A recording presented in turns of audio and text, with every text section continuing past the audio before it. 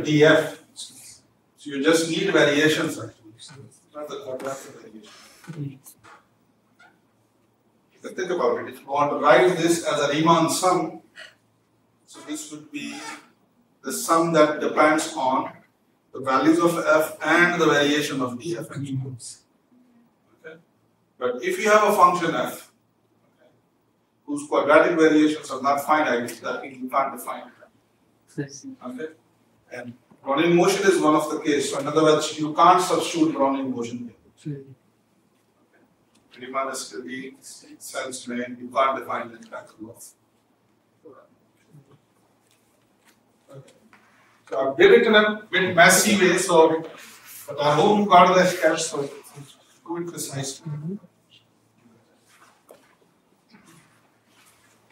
Alright, so what is the next thing? The next thing is what we did for the discrete time stochastic processes. We would like to do the same for the motion, continuous time processes.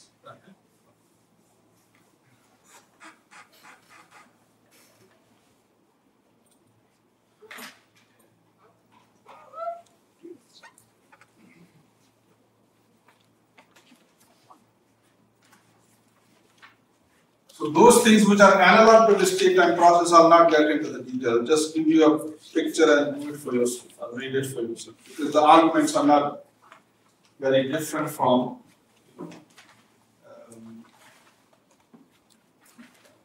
discrete time process. For continuous time process, I mean the philosophy of argument is this. Imagine, in discrete time processes, we proved that the stopped process is a martingale. So if you have a martingale, okay, you stop it, okay, the stop process is still a martingale. But I want to do for the same case actually. Now imagine you have a continuous process, okay, and you have this continuous process which is kind of martingale, whatever that means, I'll define it in a minute, and you are stopping it actually. Would that stopped process would be a martingale? The answer is yes. So how I'm going to do it? So roughly the argument would be the density argument. Okay. So I'll run the same argument. So what do you mean by the density argument? So if you want to prove a property for a continuum actually, okay, for an interval 0 to t. So what you're going to do? You're going to split that, what do you call that continuum, that interval into, for example, some subset, okay, of it that is dense in it. Okay. And for example, we're going to take static rationals, okay? So some kind of rational numbers. So I have interval 0 to t, I split it into the rational points, okay? And the process that, is defined on the entire interval 0 to t would also be defined on that rational points actually. Then what I'm going to do, that process which is defined on, for example, discrete chunks, this is like a discrete stochastic process. And that discrete stochastic process has all those properties which you have previously. Okay. And now we want that discrete stochastic process should converge in some sense to the continuous time stochastic process. Okay. And the convergence, we can always easily achieve convergence because we are always assuming that our processes are continuous processes. In other words, when you have continuity, it's easy to pass the limits. Okay, so the argument is this, density argument. You want to prove something for continuous time stochastic process, do the same on a, discrete set, okay? And quote your discrete time process result and pass the limit. So due to the continuity, the same thing, the same result would be inherited by, by the limit of that discrete process, which is going to be basically continuous time process. Okay, so maybe this is a lot of waving of hands. supervisor calls it. There are two ways to prove the thing. One is to do it, another way is by waving the hands. Okay? This is like waving hands, but the bigger picture is this. Okay? So I'll do some exemplary proofs, okay?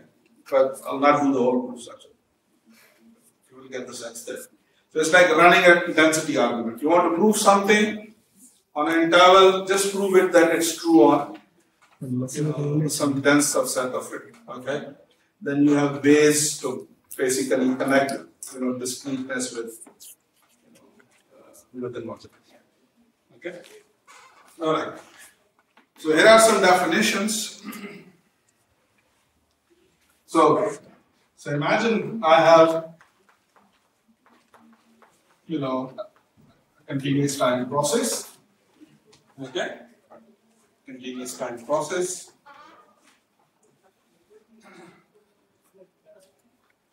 I'm going to always denote by this symbol a filtration that is generated by the continuous time process. Okay? So Ft, and I'm going to put an X here to remind you that you are generating this filtration, through the process X. So I'm going to assume that this is equal to XT. The sigma field generated by Xs, such that S is any number between 0 to t. Okay.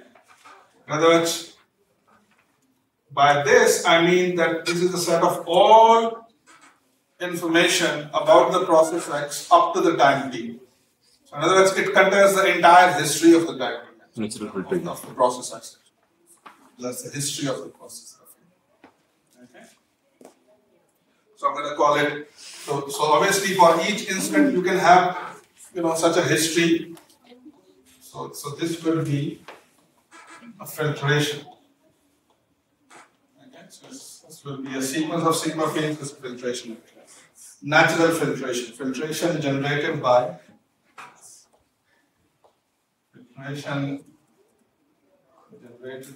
the processes.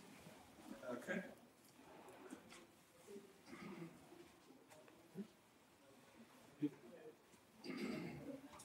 For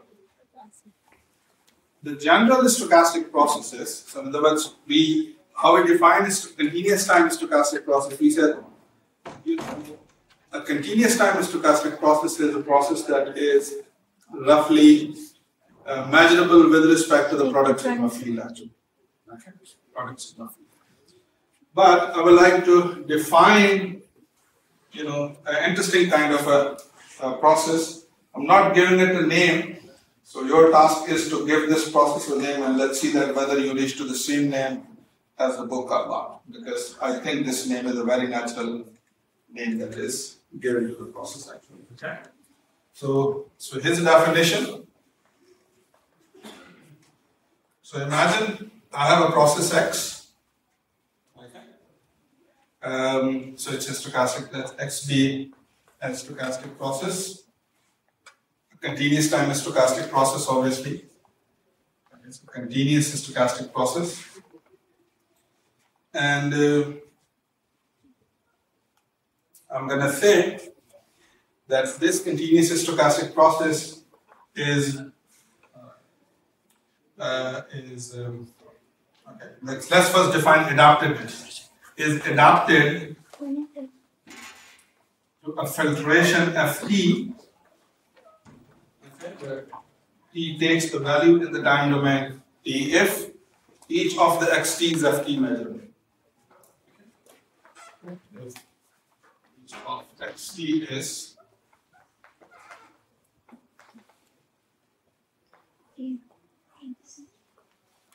Ft measurable. Okay, so that's the definition of a process being adapted to a filtration. The second definition is that imagine you have a process X. So imagine you have been given a filtration Ft. Okay. Imagine you have a filtration of T, and you have a process X, defined on which takes two inputs, omega cross T, and throws the values in R. Okay. And it's a kind of a process for each T in T, xt is Fe cross V0T measurable. Okay. Cross V0T measurable.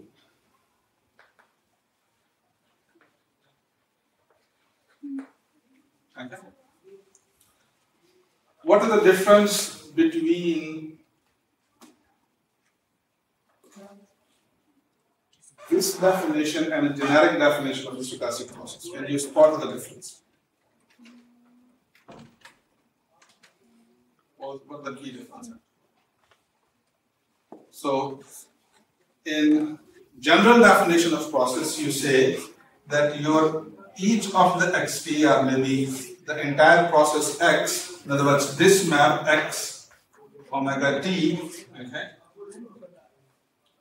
maybe omega t to x of t omega t, okay, is measurable, but measurable with respect to what? The underlying sigma field, okay, product with the Borel sigma algebra. Okay. Borel sigma algebra over where?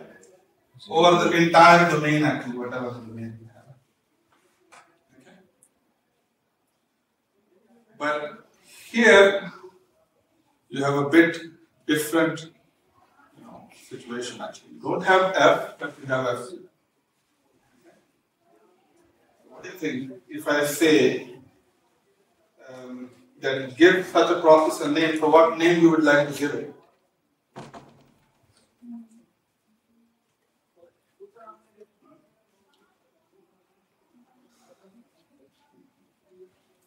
So you can see that this is like a global measurability. Okay. Roughly. While this is roughly a local measurability. Okay. So at each instant, process should not only be measurable with respect to this, because it's a stochastic process, so it should be this measurable, but it should be measurable with respect to the filtration or the product of the sigma field Ft and the Borel sigma algebra at time 0 to actually. So what is happening? So you can assume it as that somehow this field is evolving over the time, because this is not a static field. It's kind of evolving over the time. As time goes on, the field is evolving. Okay, and you are making sure that at each instant, t you get updated. xt is here actually. Okay, so if I say give such thing as a name actually. Updated stochastic. Updated stochastic process. Or we call it's a progressively measurable process. Okay? It's a very natural name. Progressively measurable. So you are progressing, but your measurability is not lost. Okay? Progressively measurable.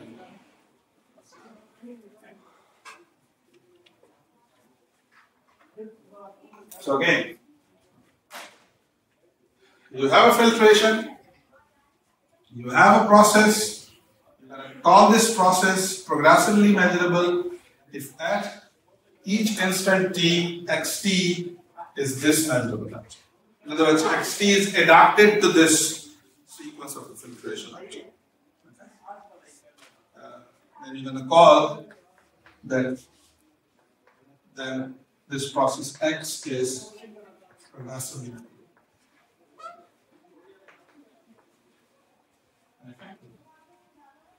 And you will often see that when you are dealing with a theory of stochastic processes or maybe stochastic analysis, you keep this assumption. You always assume your processes to be progressively measurability actually. And this is a natural assumption actually. And we will see that later on that if we don't have this adaptedness, I mean if you see essentially what I am saying that the process xt is adapted to this sequence of filtration. Okay? And this is one of the crucial assumptions. You're going to see that if you have a process which is progressively measurable, a lot of things become a lot easier. Okay? When you want to do the analysis. This is one of the crucial assumptions that we are always going to have. Okay? I would like to prove a quick proposition. Okay? And please very carefully see the argument of the proposition because I'm going to use the density argument. So this proposition is kind of gives you a sufficient condition for a process to be progressively measurable. And that sufficient condition is satisfied already by the Brownian motion. So the Brownian motion is progressively measurable. So I'll not prove that Brownian motion is progressively measurable. It's just going to be the consequence of this definition. Okay. So imagine I have a process x is defined over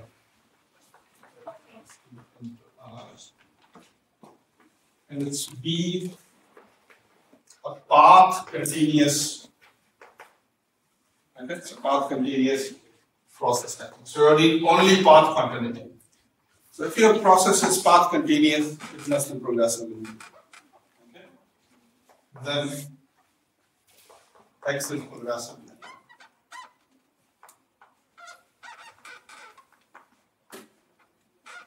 Can you get a feel for the progressive measurability? This is important. You should realize it.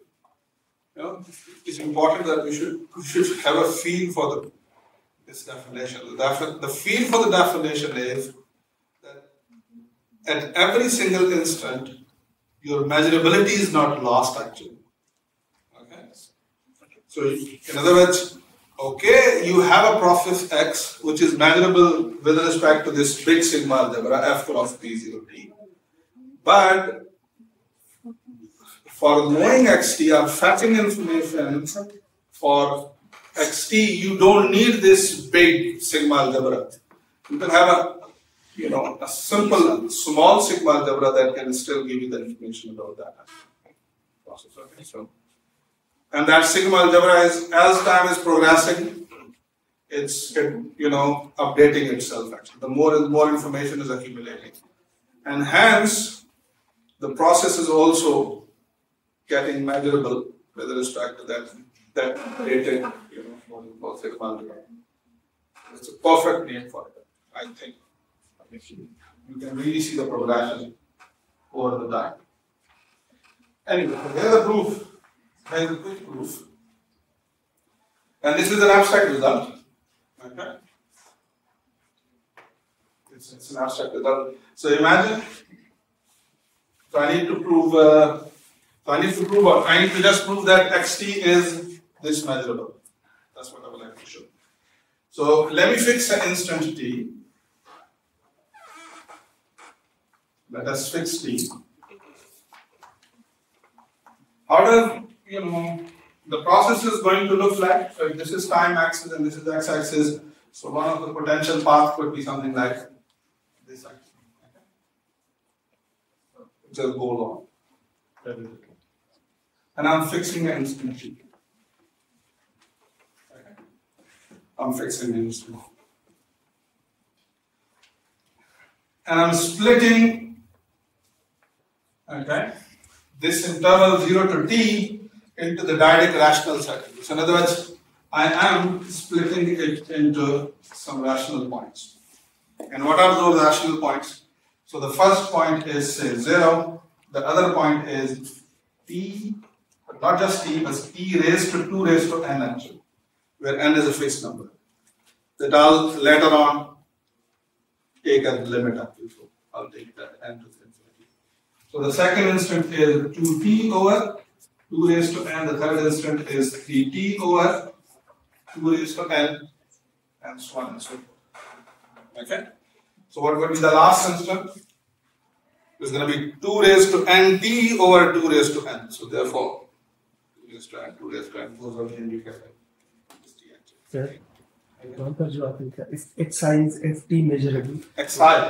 xi लिखा है xt है ये. ऊपर से वहाँ पर xt.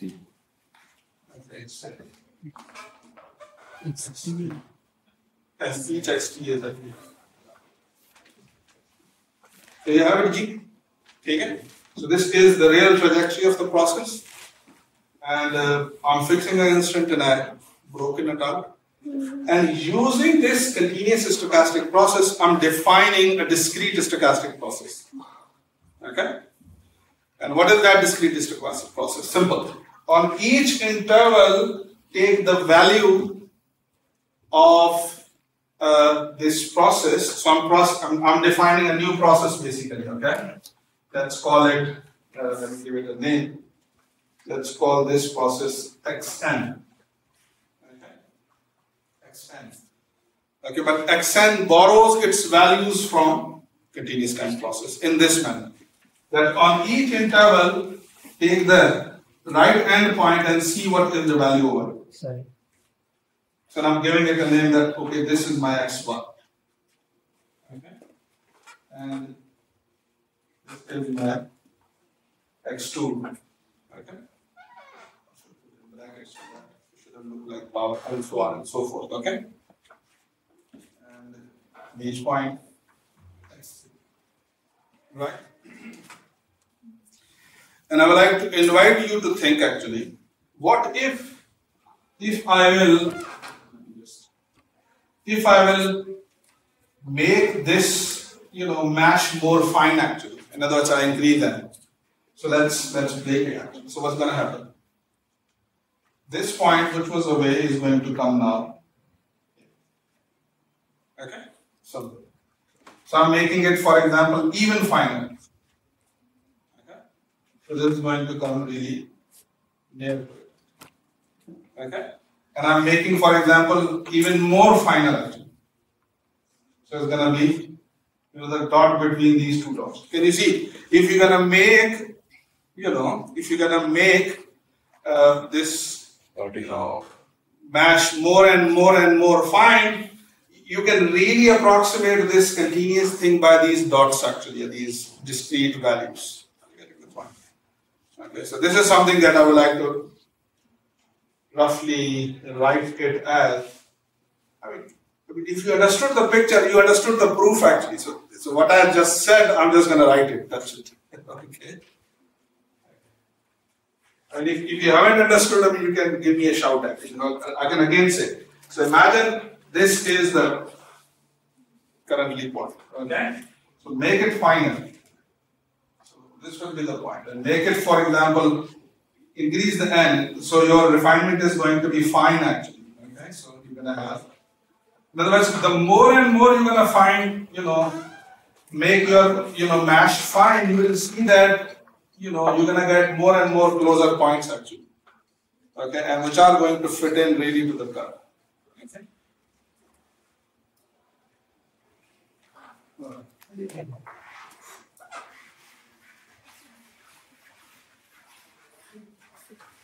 And I can pass the limit. I can pass the limit because I have the quantity of the path. Okay.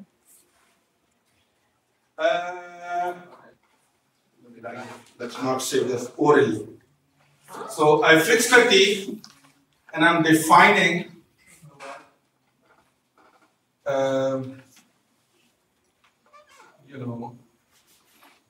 xn of, you can define this process, xn of s omega is equal to x evaluated at, so if s is in, say, the interval kt over 2 raised to n and k plus 1 t over 2 raised to n, and so if s is there, then I'm assigning the value xn at this as x evaluated at the left hand point, a plus 1 p over 2 raised to n and omega.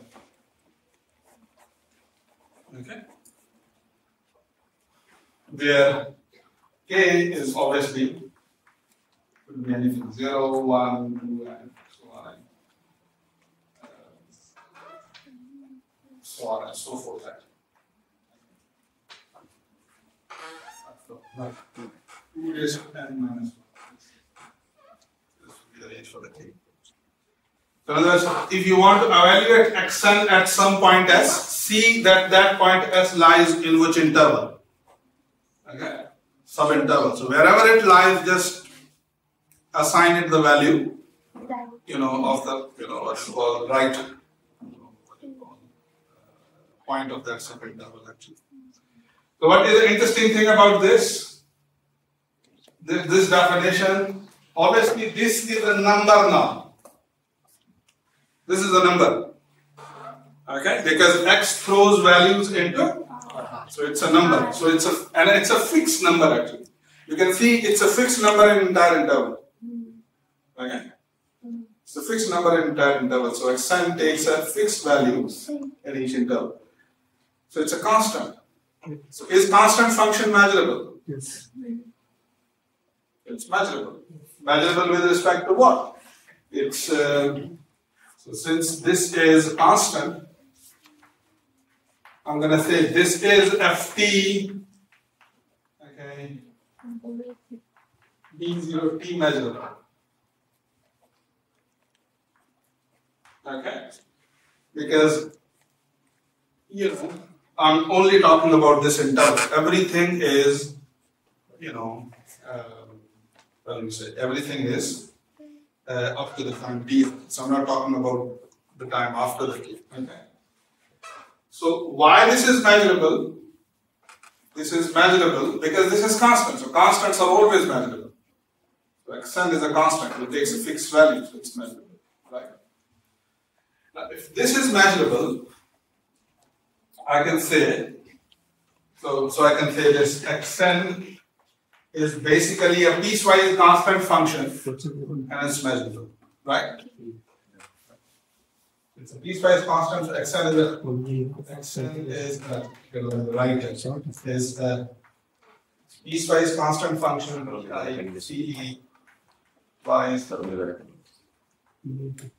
constant function. I can treat it as a map from 0 to t into omega into r. Okay. So this happens. Okay, this happens. So I have a sequence of measurable functions. I have a sequence of measurable functions which are measurable with respect to this sigma field. So if this sequence is going to converge, for sure, okay. So it's going to converge to what? It's going to converge to because of the quantity of x. Okay. This sequence is going to converge and it's going to converge to the x. And I know that if I have a sequence of measurable function converging to something, that limit must also be measurable. And that means that, the process xt is measurable with respect to this. You see the argument? Okay. So this is piecewise continuous function which is measurable. So we are happy with this. Okay. Let me write it. Just write it. By path continuity, you see, by path continuity means it just treat, x as omega as a simple, real valued function actually. So it's continuous function, okay? By path continuity, I'm saying that this xn as omega, okay, is going to converge to x as omega, okay, as n goes to infinity. So continuity implies this. And now I'm saying that since this sequence is a sequence of measurable functions, and we did a result in measure theory which says that if you have a sequence of measurable functions and that converges to some limit, that limit must also be measurable. So this is measurable. So I don't get why would it converge to this? Okay. So one thing is that you can intuitively see it. So think about it. It's